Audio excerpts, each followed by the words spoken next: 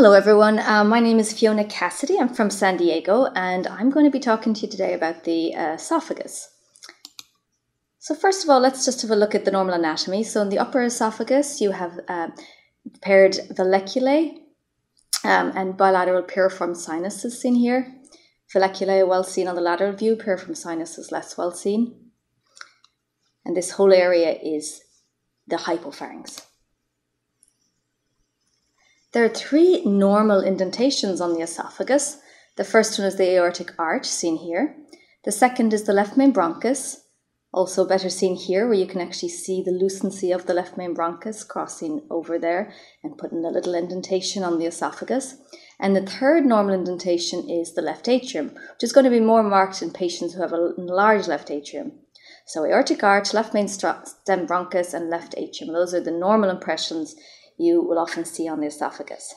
Note here on the double contrast esophagram, the normal mucosa is very featureless. Let's look at the lower esophagus. There are two normal muscular rings in the lower esophagus. The first one is the A ring, which you often don't see. You often only see it when the esophagus is very well distended.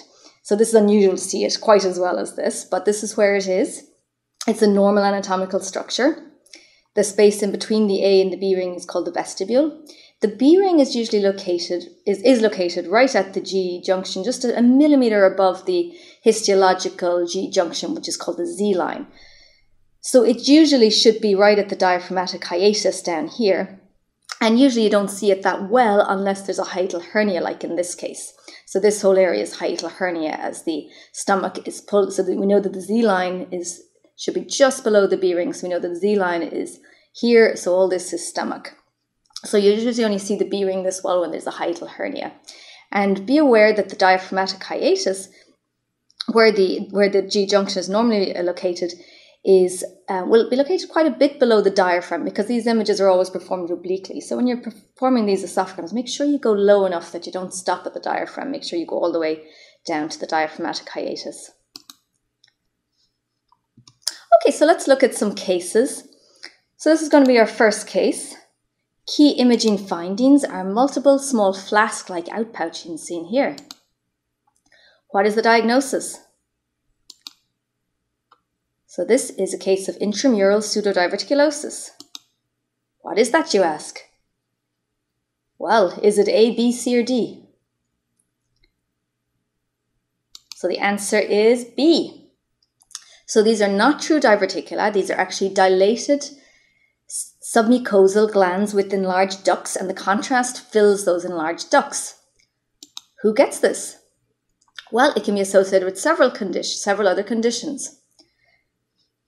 Not all of these. So which ones do you think are associated with intramural pseudodiverticulosis? So the answers are distal stricture, candida, GERD, and alcoholism. The most important of these is our distal stricture and candida. That is what it's most associated with. And very important to look carefully for its distal stricture whenever you see these intramural pseudodiverticula, because it may be subtle and they're highly associated. So always give a barium tablet to look for that stricture if you see these intramural pseudodiverticula.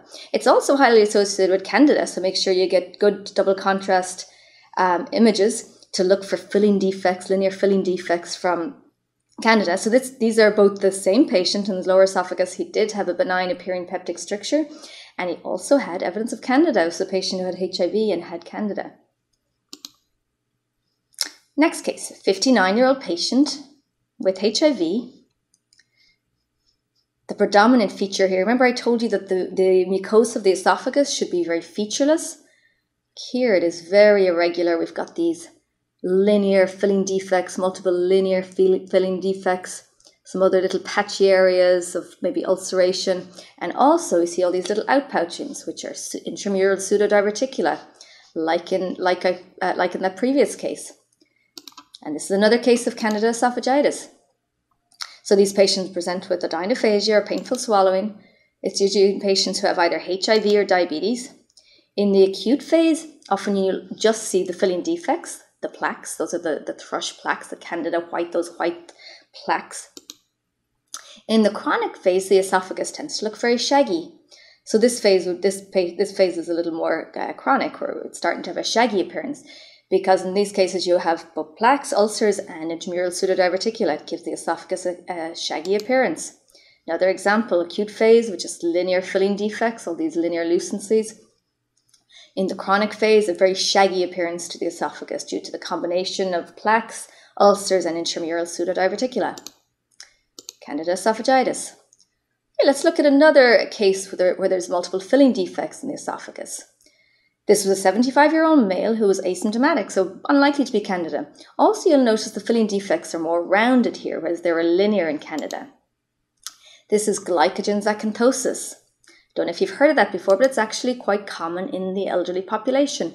They're seen in up to 6% of endoscopies. We tend not to see it quite as often as that on an esophagram, but the EGD is a little more sensitive for detection of this finding.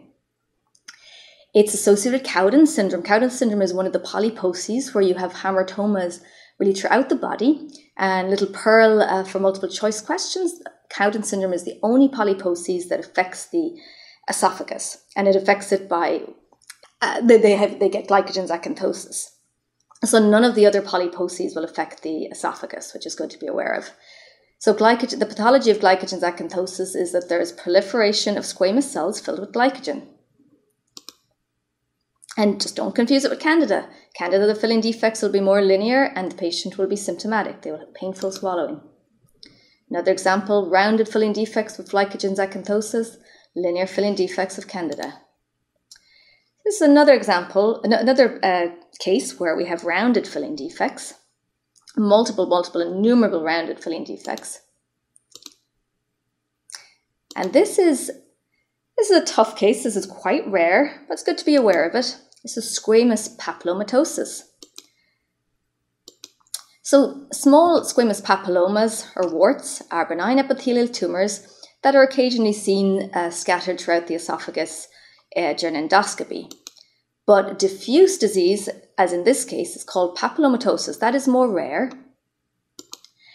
It may or may not be associated with HPV. HPV virus is not always found coexisting with this, so this is a rare condition. Be aware that this is marked a high risk factor for squamous cell carcinoma.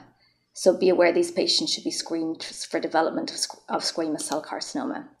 And this is also associated with respiratory papillomatosis, which is actually more common than esophageal papillomatosis.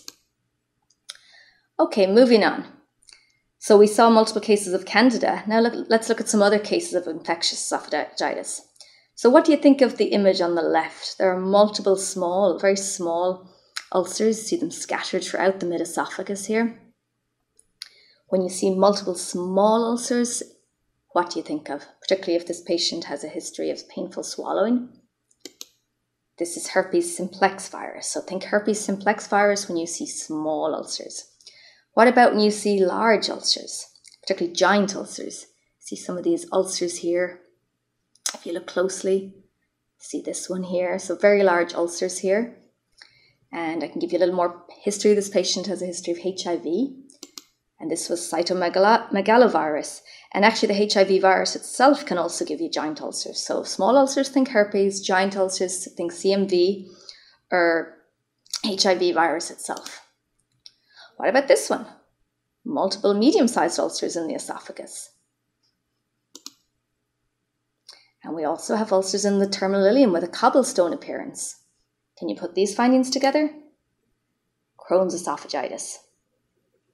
So these are aphthous ulcers in Crohn's disease. So be aware that Crohn's disease can affect any part of the gastrointestinal system from the mouth to the anus. Two different patients who both were taking medications. So this is pill esophagitis with ulcers seen in this case from a patient taking potassium chloride. And this patient on the right was taking tetracycline. Even one of my residents who was taking tetracycline for acne when he was a teenager told me he developed severe esophageal ulcers from tetracycline. So definitely is a real thing. Okay, moving on. 30-year-old white male presenting with dysphagia.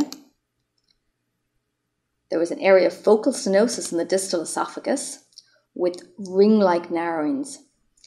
It almost looks like a trachea, doesn't it? That area. And this is eosinophilic esophagitis. What is eosinophilic esophagitis, I hear you say? Well, it's an abnormal response to allergens. It's actually only been quite recently recognized, and more has been learned about it all the time, but it's thought to be due often to a food allergen.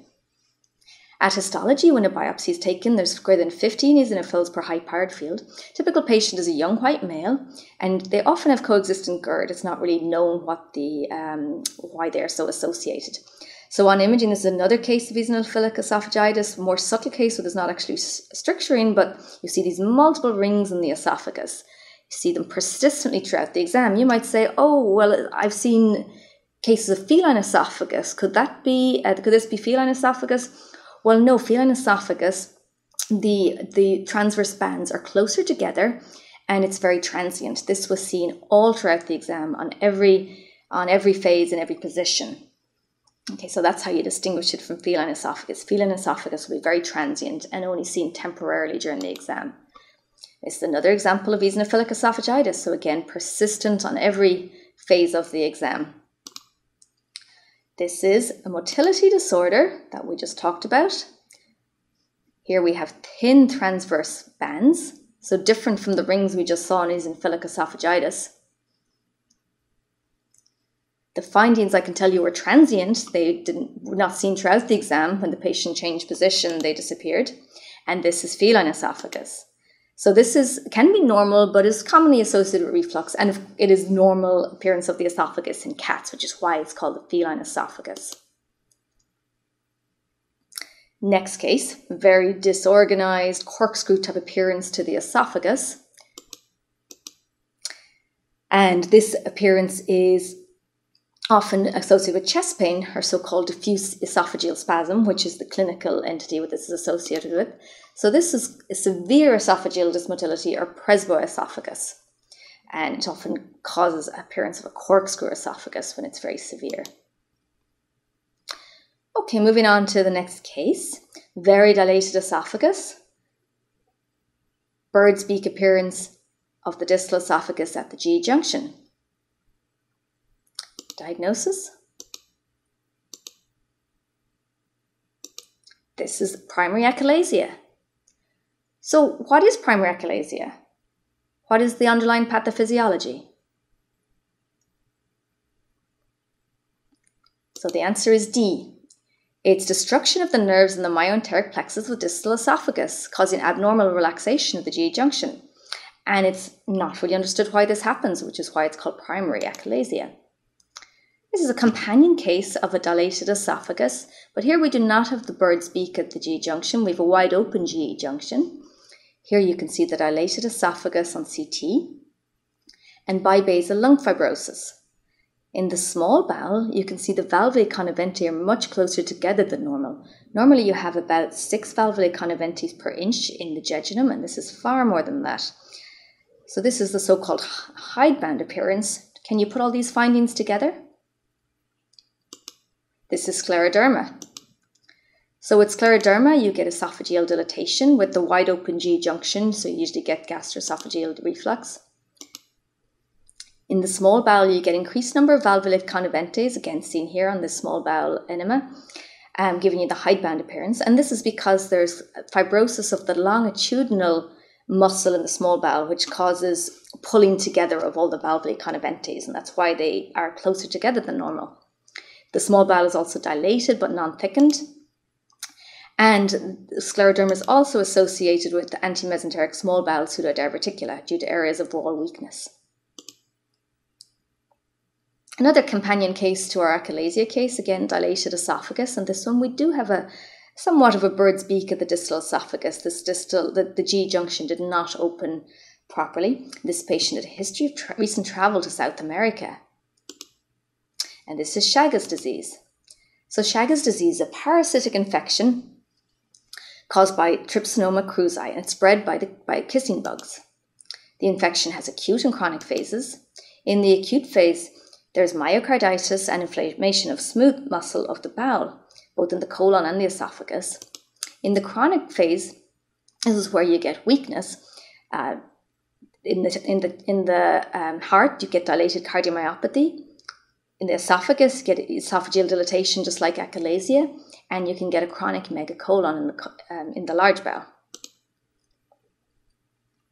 Okay, so let's look at some other esophageal strictures. So by far the most common esophageal stricture, particularly when it has a benign appearance, is a peptic stricture. So this is 80% of all strictures, and it will be smooth, tapered, narrowing, with no mucosal irregularity, no shouldering. Think of Zolliger Ellison when it's a very, very long, very severe peptic stricture. And caustic ingestion is also a cause of a long, narrow stricture. Other things that can cause strictures are radiation and chronic NG tube intubation. What are the manifestations of esophageal reflux? That is, this is a common indication for doing esophagograms, to look for reflux and look for complications of reflux. So we need to know what to look for.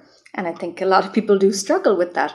So this is why I always tell my residents I really want good double contrast images of the lower esophagus, because I want to look for these little linear ulcers. You can also get little round ulcers as well, but I find these transverse linear ulcers are often the easiest to see.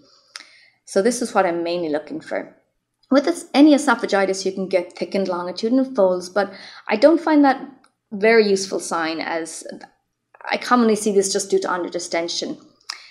Seeing an inflammatory pseudopolyp is very indicative of chronic reflux. So this is just a hypertrophied fold at the G junction, and it's very characteristic for inflammatory pseudopolyp. You don't need to recommend endoscopy when you see this finding, as it's very characteristic. Just another example of reflux esophagitis, just so you get used to looking for the findings here. So you can see these transverse white bands of barium. These are linear ulcers that are accumulating barium. And you've seen a little bit of puckering here on this side. So we're starting to get a little bit of scarring and fibrosis there. So this is probably the start of a stricture that if his reflux doesn't get treated, he may go on to have a stricture. Okay, what about this case?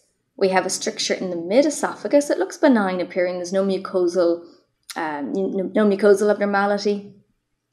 We see a very strange appearance of the distal esophagus. Remember, we said the esophageal mucosa should be very featureless. Here it's very reticular, maybe glandular. You'd be more expect to see a mucosal pattern like this in the stomach. So any thoughts of what the diagnosis is here? You probably guessed it. Barrett's esophagus. So Barrett's esophagus is columnar metaplasia of the lower esophagus as a response to chronic reflux. When you see reflux esophagitis, about up to 10% of those patients will have Barrett's. So when I see findings of reflux esophagitis, I always suggest that they consider getting endoscopy to look for Barrett's. I always recommend endoscopy when I see a peptic stricture, when I see any type of stricture, even if it looks benign, because up to 40% of cases of a peptic stricture will have associated Barrett's. While I'm showing you a very nice example of Barrett's on esophagram, a lot of times we won't be able to make the diagnosis of Barrett's by esophagram, so they do need EGD. And if you have Barrett's esophagus, up to 10% will get adenocarcinoma. That's why it's very important to diagnose it early. So characteristically, patients with Barrett's esophagus get a high peptic stricture. So normally peptic strictures are in the lower esophagus, but I guess in this case, the columnar metaplasia protects the lower esophagus from the strictures, so they tend to get their peptic stricture higher up where the squamous epithelium is. And you get this characteristic reticular appearance or glandular appearance of the lower esophagus. Okay, what about this stricture? So here you see shouldering, so this is not smooth tapering, there's like a bump here like shoulders, and you see marked mucosal irregularity and marked narrowing. So you would never call this a benign stricture, far too irregular. So this is esophageal cancer. What about this case? There are multiple serpentine filling defects. They almost appear like varices, don't they? Like worms. But be careful, because there's a very abrupt change here and maybe some mucosal irregularity. And even when the patient changed position, these filling defects persisted. They did not change. So this is actually varicoid esophageal cancer, not to be confused with varices. Here's a case of varices. varices will change with the patient's position. When the patient was lying prone, there was the very large varices here in the distal esophagus. I'm seeing in the fundus of the stomach here as well. When the patient stood up, they completely changed. These ones opened out. Some of these other ones changed in shape. So varices will change with position, and they usually don't cause obstruction either. Next case. Extrinsic compression of the posterior aspect of the esophagus at the level of the aortic arch. So when you see an extrinsic compression at this level, think of a vascular ring. We had a look at his CT, and lo and behold, there was a vessel crossing behind the esophagus. This was an aberrant right subclavian artery. So an aberrant right subclavian artery is not the only aberrant vessel that will cross posterior to the esophagus and cause an impression on the esophagus. The differential is, so it's certainly the most common cause, but the differential also includes a right aortic arch with an aberrant left subclavian artery or double aortic arch. Now, what about if you saw a vessel crossing between the esophagus and the trachea, so causing an anterior impression on the esophagus? There's only one vascular anomaly that does that, and that is pulmonary sling. So remember that for your multiple choice questions. Next case. Two web-like filling defects in the upper esophagus in a patient with dysphagia. You can see them persistent throughout the exam. And these ones actually, when we give a barium tablet, it got stuck right at the level of the first web-like area. So I guess I've given the answer away here in my description. These are esophageal webs. So esophageal webs are very thin shelf-like filling defects, usually anterolateral. This is what they look like on AGT. So when they're just anterolateral like this, they're usually asymptomatic.